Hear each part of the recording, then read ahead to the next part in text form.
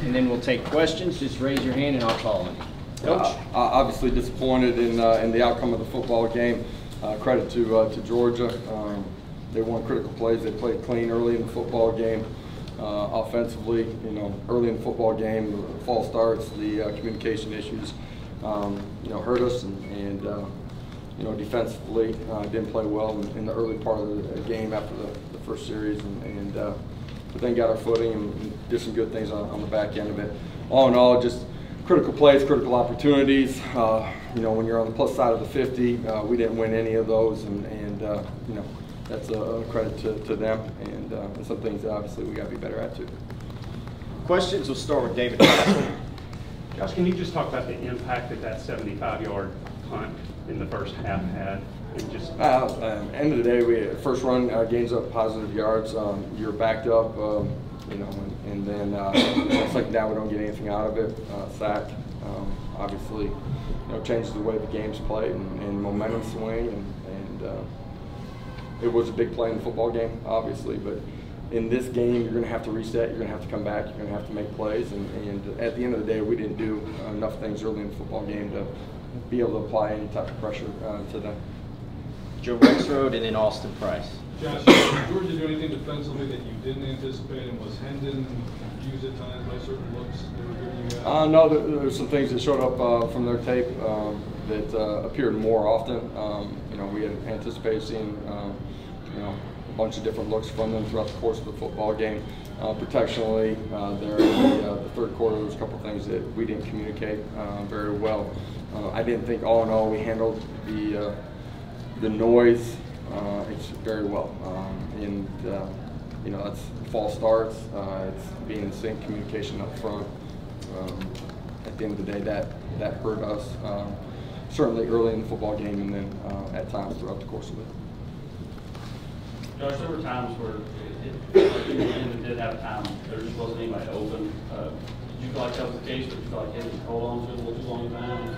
Didn't throw anybody open? I thought, there's when it looked the way that it did tonight, at times where you're struggling and not efficient, not playing ahead. There's times the guys were winning.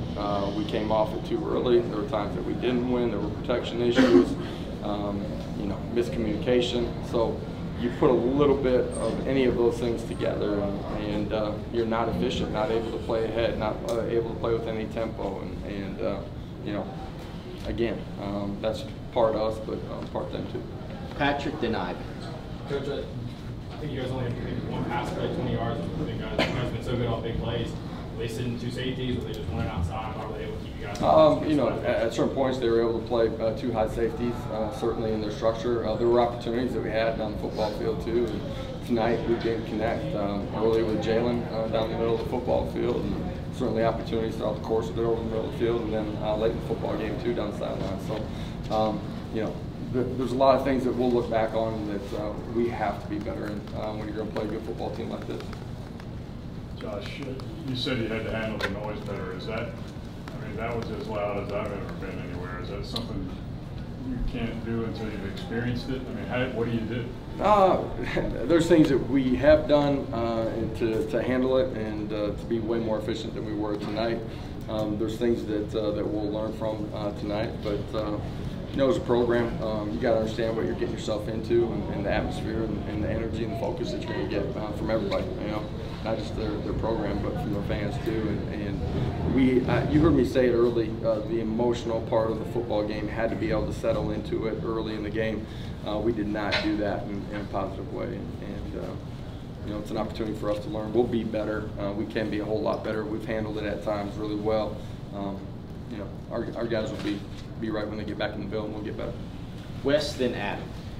In terms of at halftime there, so many things just didn't go right there, but y'all done enough to hang in there. What was the message at halftime? Was it kind of like, all right, that was a big punch, let's come back? Or what was the we talked all week long. It starts fast, great. If it doesn't, that's all right too. No matter how it starts, you got to continue to compete. The ability to refocus, reset, and come out and go play the next half. Offensively had the football, needed to go do something with it. Defensively, get a couple stops and try to close the gap and make it a tight football game at the end. And weren't able to do enough of that. Far left. Josh, obviously you're your goals are still ahead in terms of being big? Well, getting to Atlanta is a whole lot tougher now, right? You know, certainly. You know, that's the #1 goal inside of our program. At the same time, you mentioned we'd learn from this. What do you think it's going to take, to kind of bounce back and be able to handle adversity the right way here? Yeah, our kids have handled a bunch of adversity throughout their careers inside of this program. You know, they've continued to fight and scratch and claw and be connected, come together. There's no doubt in my mind when we get back in the building on Monday that they'll continue to do that. You know, that's how we got to the point of making this a big football game. We got to go reset and continue to grow individually and collectively as a program. Everybody's got a hand in this, starting with me, our staff, and our players. Learn and grow and continue to climb this program. Adam, then Dennis. On that note, there were mistakes tonight we hadn't seen the guys make all year. Are you convinced that those mistakes only happen against this team in this setting? Because we hadn't seen them this year. They can happen at any time if you're not invested, you know, prepared. You're not in control of your emotions, and you're playing, you know, your best brand of football. It certainly reared its head tonight early in the football game for sure, and at times throughout the course of it. These guys are resilient.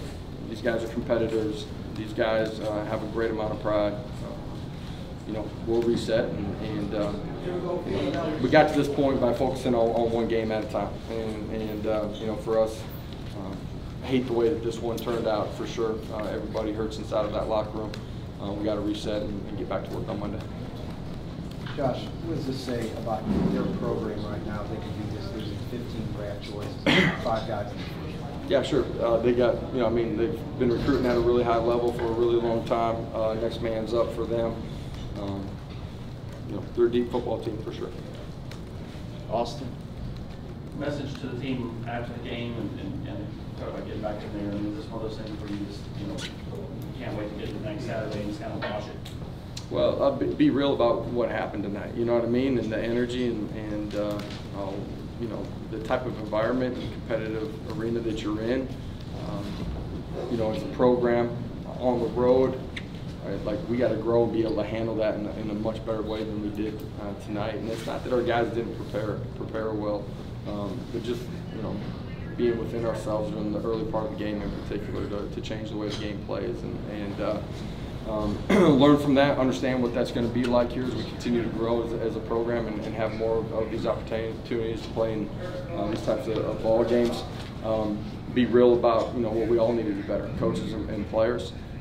At the same time, understand we're a good football team, and you know, it didn't happen tonight on the 60-minute clock. That's the great thing about sports is you only get one opportunity, man. And you know, reset and let's come back to work. Patrick? Coach, you said the team didn't settle. You talked all season about how the team has been resilient. They just keep playing. What did you see from them on the sideline? Did you see them? They didn't stop. They didn't stop playing. They didn't stop competing.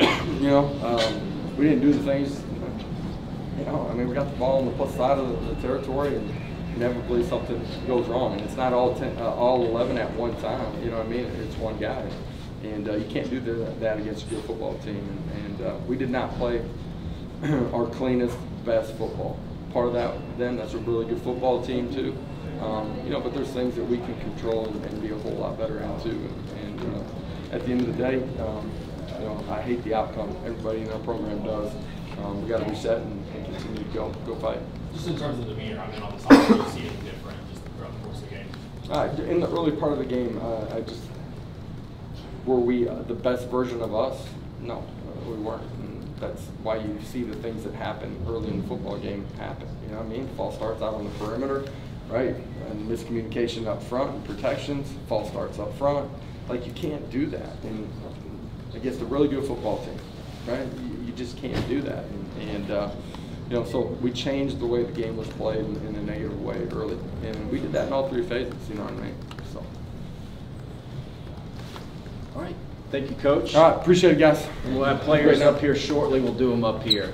Hendon Hooker, Cedric Tillman, and